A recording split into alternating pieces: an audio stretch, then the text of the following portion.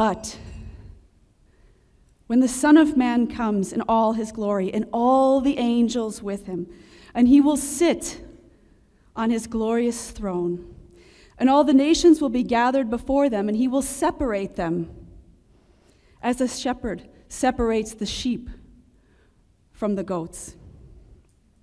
And he will put the sheep on his right and the goats on his left. Then the king will say to those on his right, "Come, you who are blessed by my Father, inherit the kingdom that was prepared at the foundation of the world. For I was hungry, and you gave me something to eat. I was thirsty, and you gave me something to drink. I was a stranger, and you invited me in. I was naked, and you clothed me. I was sick, and you visited me. I was in prison, and you came to me." Then the righteous will answer him, "Lord, when did we see you hungry and give you something to eat? When did we see you thirsty and give you something to drink? When did we see you naked and clothe you, or sick, or in prison and visit you?" And the king will answer and say to them, "Truly, I say to you, to the extent that you did it to one of these brothers of mine, even to the least of these, you did it to me." And he will say to those on his left, "Depart from me, accursed ones, into the eternal fire which was prepared for the demons and his angels. For I was hungry, and you gave me nothing to eat. I was thirsty, and you gave me nothing to drink. I was naked. You didn't clothe me. I was sick. I was in prison, and you didn't visit me." And they themselves will answer, "Lord, when did we see you hungry or thirsty or naked? When did we see you sick or in prison and not take care of you?" And then he will answer them, "Truly, I say to you, to the extent that you did not do it to the least of these, you did not do it to me." And these will go away into eternal punishment, but the righteous into eternal life.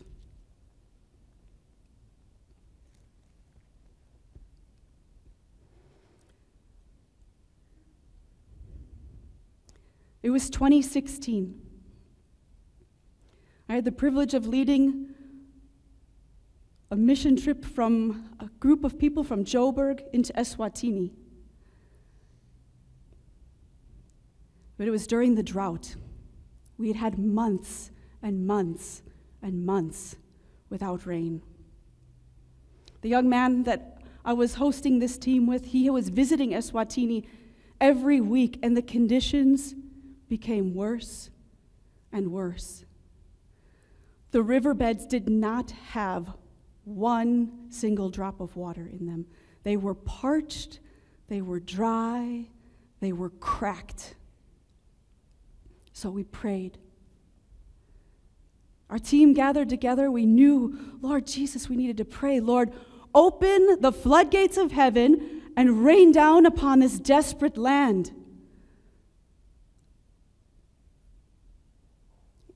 And I can't say that it was our prayers that day, but I can't say that it wasn't. But that very night, the floodgates opened, and it rained. And it rained, and it rained, and it rained, and for 36 hours straight, it rained on that dry, dry land. And of course, that made the work we would be doing that week very messy. We were doing home visits. And on the second morning of the rain, we were ready to depart, and I prayed. Normally, a prayer I often pray before it's time to go on home visits is, Lord, Help me be your hands and feet today. Lord Jesus, give me your heart. Give me your eyes to see how you want me to see. Let me be Jesus. But that morning I prayed something very different. I said, Jesus, I want to meet with you today. I want to see you today. And as we headed out on those home visits, that dry, dusty road that we had walked on 2 days prior was now red mud, clay, and it was sticky on our feet. And as we approached the home of the Gogo that we were about to visit, we saw her tin shack. It was just a one-room shack. And she must have heard us because she came out to greet us. And as she walked to her little gate and took that little makeshift hook off of the stick that held her gate in place, she looked up and she burst into tears. And I was just a couple feet behind the first group of people, and I thought, oh my word, what did they say to her? What did they do? What did they do? And as we caught up and we got to her, she just was weeping. And in an effort probably to make ourselves feel better, one of the team members took out a tissue and handed it to Gogo. And she began to wipe the tears from her face. She invited us into her homestead, and we sat next to her tin shack with our back to the shack, the little overhang just right over us. And we wanted to know, why is Gogo crying? And as she shared with us about her 10 children, she proceeded to tell us that not one of them is still alive. And as she cried and told us the story, she said when she walked out of that gate and looked up, she saw one on our team that looked so much like one of her beautiful daughters that's no longer alive. And she just burst into tears. And as she told the story, you can imagine the tears that would stream down a mother's face as she's remembering her 10 children, none of which are still alive. And as I had the privilege of sitting right next to Gogo, she looked down and she saw my filthy feet. And she took her finger and she started to wipe away that red clay. And I said, no, Gogo, it's fine. Don't worry. I was almost embarrassed. I thought, well, I'm just surely going to get muddy again.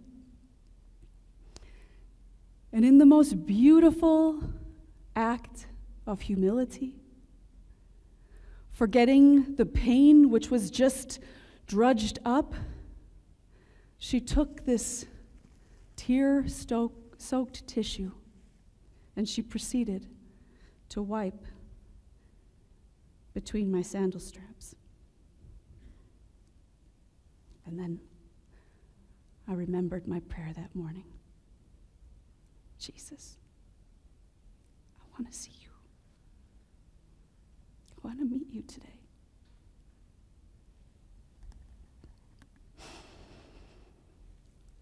Fast forward to just a few weeks ago. We brought some friends, and they were visiting from America and from Poland, and we went to another home in a different community. We went to go visit a mom of a young girl who's now coming to one of our centers. And as we started to approach her home, she saw people coming to visit, and she quickly brought out bricks, crates, water jugs that we could sit on. The neighbor knew that this was something special. She even came and brought this little wooden bench for the visitors to sit on. And as we sat and Just asked that mom, how is life? How are things in your home? She said everything was good. And she was so happy to have visitors. And as we continued to talk and to share, again, she said she was so happy to have visitors. And it struck me in such a way, I thought, I've got to get to what's behind those words that she's saying? Why is she so happy to have visitors?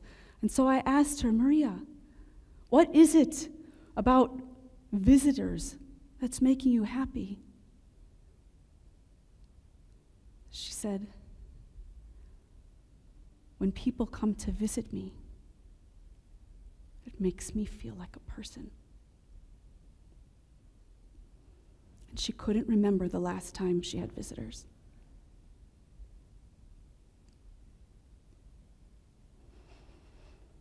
I remember when I was visited. It was April 1996. I was in my car, I was driving, it was nighttime, it was dark. I don't remember any other cars on the road. And as I was driving, thoughts started swirling in my head, and I started to remember some really dumb decisions I had made a few months prior. And then the heaviness of guilt and shame started to enter my mind. I felt this dark cloud over me, the heaviness of my sin. And that's when Jesus ripped into my car and visited me. He said, Brenda, that guilt is not for you to carry. That shame is not for you. He says, give it to me. Lay it at the foot of my cross.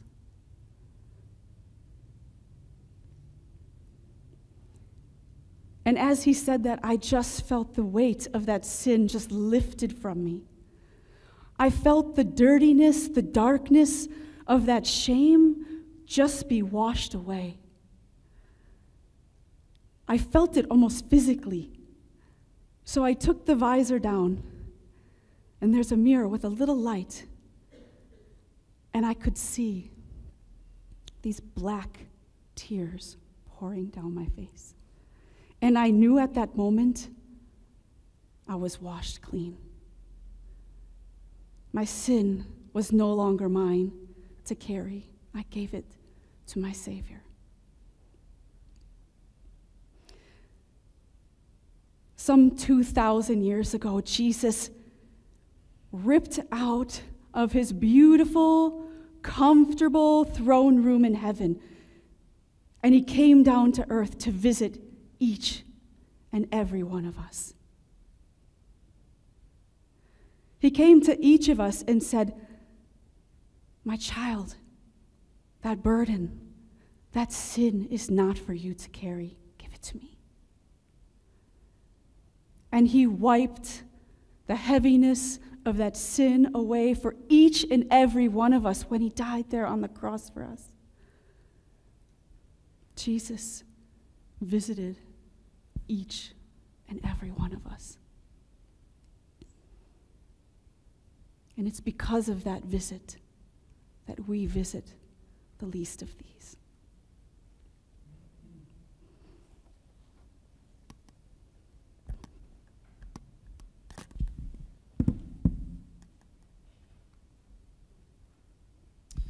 So twice a year we get a Sunday that's dedicated and devoted to Senani, which is our regional ministry that reaches the lost in underprivileged communities. And it's our attempt then to tell you what goes on each and every day with our team. And Brenda's launched us beautifully on the path that reminds us to not just go to church, but to be the church. And why should we be the church? Because God's grace on our lives commands a response. God sent his Son to save us and to rescue us from danger. And he did this by his grace, which is the unmerited favor for sinful humanity. And another way to say it is we were visited by undeserved grace. And one of the most difficult things I think Brenda and I try to do is to translate our God encounters so people are prompted to action, prompted to help, to partner, to go, or to give. And why this is difficult is because you can never fully describe what God does in your own heart. And really what this is all about, it boils down to our heart's position. If you can turn to Isaiah 45, verse 3, I'll use the NASB. And for the few that still use a paper Bible, I'll wait for just a second. I can hear pages. Some of you still do.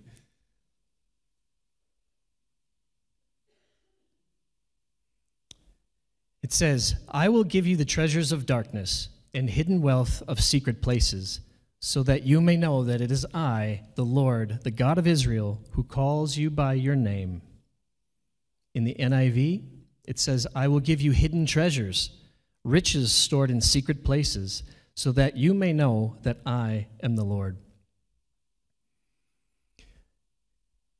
This verse speaks to what we try to communicate. The result of what happens in ministry, in willingness. It's what happens when you go and visit an elderly person who's lonely. It's what happens when you willingly sacrifice and give something to someone. It's when you come out with Sinani. It's when you had the courage to invite somebody to Alpha. And just aside, anyone that's been involved in Alpha, can I just raise your hand if you've been involved in any way? Have you enjoyed it? Of course you did, because you're doing what God wants you to do. And so my point is, it doesn't have to stop with Alpha. In those places, God will give you those hidden treasures. And I have an example of someone who had a willing heart, and his name was Abraham. And I want to preface this that some of you know Sinette. She's on the worship team. She sent a clip by a pastor named John Bevere, and it was on the WhatsApp worship group. And I don't click on them all the time, but I decided to click on this one, and it was about worship. And there were a few things that really stuck out to me. In his message, he referred to the story of Abraham and Isaac. Some of you will be familiar with it, but if you could turn to Genesis 22, 1 through 5.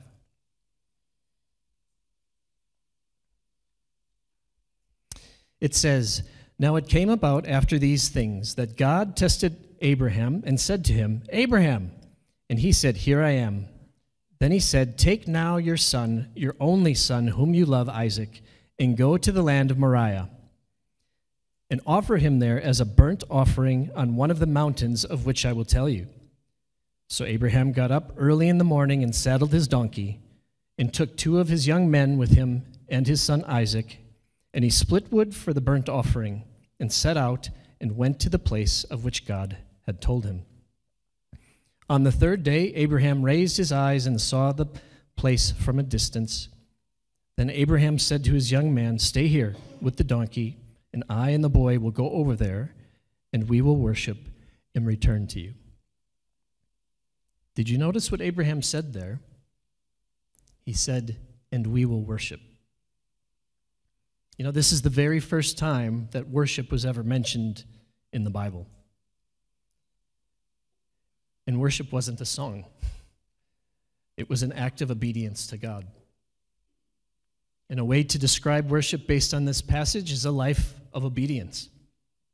You see, we can worship God in how we live and in what we do. God asked Abraham to do the unthinkable. Can you imagine traveling for 3 days with your son whom you love, thinking about what he's asked you to do?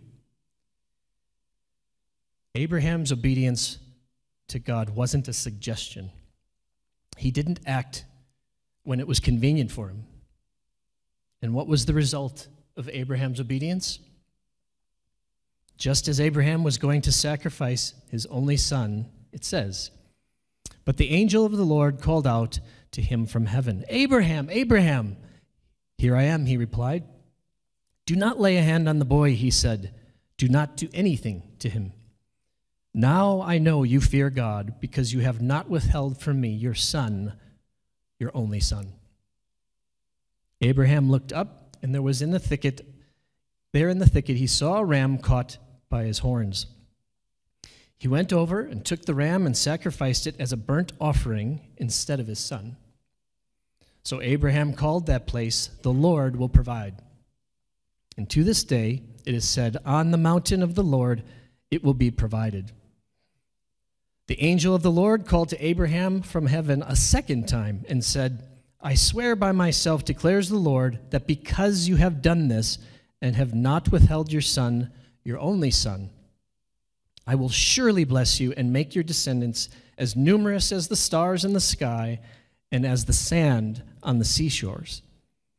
Your descendants will take possession of the cities of their enemies, and through your offspring all nations of the earth will be blessed, because you have obeyed me.'" In this passage, notice Abraham said to his servants, "We will worship and return to you." I believe Abraham acted in obedience because he knew God's character. He knew somehow, some way, God was not going to do what he asked him to do, or somehow, some way, his son would be spared.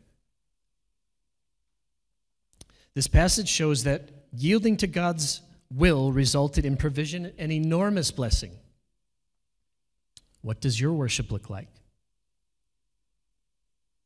Are we willing and obedient to extend the grace we've been given? What might the Lord do in your life because you have obeyed him? Are you ready to climb some mountains for the Lord? I know of some mountains where there are hidden treasures waiting for you, and the Lord says you're invited. I mentioned earlier it's about our heart's position. And in 2 Corinthians chapters 7 through 9, Paul is talking and encouraging and challenging the church in Corinth to follow through on their commitment to the assistance of the poor in Jerusalem. Paul was taking a collection while on his missionary journey, and he tells the Corinthians about the Macedonian churches. In 2 Corinthians 8, 1 through 5, should be on the screen, it says, "And now, brothers and sisters, we want you to know about the grace that God has given the Macedonian churches. In the midst of a very severe trial, their overflowing joy and their extreme poverty welled up in rich generosity. For I testify that they gave as much as they were able and even beyond their ability. Entirely on their own, they urgently pleaded with us for the privilege of sharing in this service to the Lord's people. And they exceeded our expectations. They gave themselves first of all to the Lord. Entirely on their own, they urgently pleaded with us for the privilege of sharing in the service to the Lord's people." This was sacrificial giving. You guys, they were dirt poor, but God gave them grace beyond understanding. They gave out of their dedication to Christ, their love for fellow believers, and the joy of helping, and because it was just the right thing to do. You see, I've come to the realization that telling people Sanani's working in many communities and feeding 6,000 meals per week is the wrong message. The real message of Sanani is 2 Corinthians verse 8 and 9. It says, "For you know the grace of our Lord Jesus Christ, that though he was rich, yet for your sake he became poor, so that you through his poverty might become rich." We know the man that gave up everything for you and I, so that we could have heavenly wealth, so that we might become rich in a way that is not of this earth. So Sanani is simply access to allow grace to flow to introduce people to Jesus. It should be because we know the grace given to us. And as much as I've quoted in the past, James 1:27 and the Great Commission in Matthew 28, those are the actions that follow a transformed heart. Senani is actually a saving grace ministry. When you really digest, settle, or somewhat understand the grace that's been given to you, it's almost impossible not to respond to it. And generosity allows for this to take place, to access the heart of lost people. When we say support an orphan for 200 Rand per month, we're missing the point. The main point is saving souls and pointing people to Jesus by our words and our actions. Jesus came to save us so that we can open the door for others. This is when we experience the hidden treasures. When our willing hearts show up for God appointments that have been pre-scheduled for us. How many of these pre-scheduled appointments have we made apologies for in the past? Guys, there's an intimacy with the Lord waiting for you that I can't properly explain, that I yearn for you to experience for yourself, and that people from around the world come here to experience. You see, I consider myself South African, so when I say this, hear me. It's sometimes painful to me when internationals come and are willingly sacrificing their time, their talent, and resources to experience what God is doing in our backyard. Many of them give up holidays. A lot of them have to raise funds to come. I want to show you a clip from a few months ago so you can see what I'm talking about. And our mission statement comes out of the Great Commission to help people find and follow Jesus here and around the world. And I'm super honored that we have one of our mission partners with us, Craig and Brenda Rebro. They're from South Africa, and we have been partnering with them for a while. And they're here in the room. Would you guys welcome them today? So glad you're here.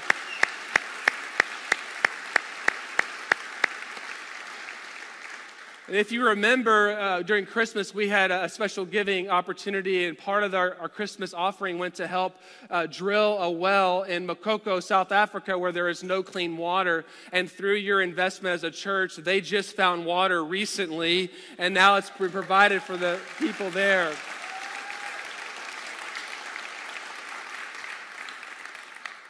We're sending a team to South Africa here in September, incredible missions team that they're preparing and praying and super excited about that. But not only that, we're partnering with them to plant a church in that area to be able to reach people for Jesus. And one of those leaders named Lifa, I have a picture of him, who's actually going through Bible college right now through our support. He's a deacon in his church in the Oakley area, which is a church plant. He's pouring into the next generation of teenagers and developing himself for God to use in a greater way.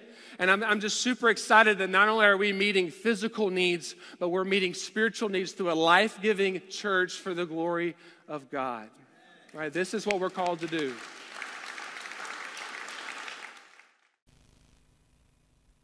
So guys, am I on? Okay. It sounds like, there we go. We're part of something bigger. God's on the move in this area. When people from 9,000 miles away know about Mokoko, Granite Hill, Bushbuck Ridge area, God's doing something here, and I want you to hear my heart. I don't want you to miss it. You're invited. But here's the truth. Only a small percentage of CU participates in Senani. And can I have your permission to speak plainly? Anyone going to give me a yes? I'm going to do it anyway. Out of all 7 CU sites, we only have 70 monthly commitments supporting Senani. You can do the math. That includes Nelspruit. And this isn't to guilt anyone. This is simply the truth. Guys, my aim today is to stir your hearts towards intimacy with God so you can be used to advance the kingdom. Paul was challenging the church in Corinth when comparing them to the churches in Macedonia. And here's what he said. I am not commanding you, but I want to test the sincerity of your love by comparing it with the earnestness of others. For you know the grace of our Lord Jesus Christ. So what does grace look like?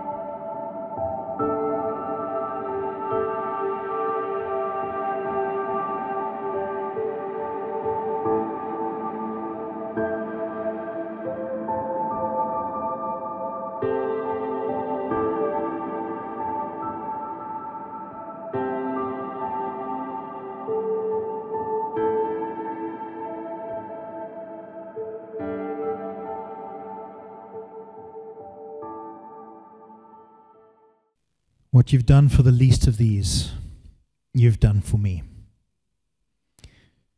This morning, as Craig shared as well, our intention is not to try and guilt you into making a financial commitment. But folks, we want to point you to where God is at work and say, come invest in this with us. Sinani and Church Unlimited, yes, they're registered as separate organizations because there are benefits to doing it that way. But Sinani is as much part of CU as anything else we've been doing as a church together. Our role, our call as a church is to go out and to seek and save the lost. Sinani goes out and saves lives and souls. There's a physical provision which has saved lives, and there is a spiritual provision which is saving eternal lives out in the community. And folks, this is where God is moving. If you want to be part of what God is doing, come and plug in. Whether it's financially, with money, whether it's time, whether it's resources, whether it's prayer, come and plug into what Sinani is doing to be part of where God is going. So we're laying this morning as elders, we're laying God's heart out in front of you and saying, showing you this is God's heart for the community. How you respond is up to you. But my encouragement is going to be, folks, search your hearts. Search your hearts and see what God is telling you. Because at the end of the day, our reality is everything we have is by God's grace. And so when He comes and says to you, well, I want you to risk something for me, are we going to say, no, Lord? You've given me enough just for me. It's not enough for somebody else. Or you're going to stretch yourself and say, yes, Lord, I'll be obedient and go and do this thing. It's not a call for you to now start tithing, taking your tithe and giving it to Sinani. What we're asking is, over and above that, search your heart. Is there a way you can give generously to this work, in whatever way, shape, or form it may take? We're going to close in a song, and when we're done, as I said, we'll gather to pray with Morna as he goes. But folks, open your heart to God's guidance this morning. Hear Him this morning. Hear what He has to say to you. And if you want to find out more, there is a table on the way out. Go and chat to somebody there. Find out how you can get involved and plug into this work that He's doing.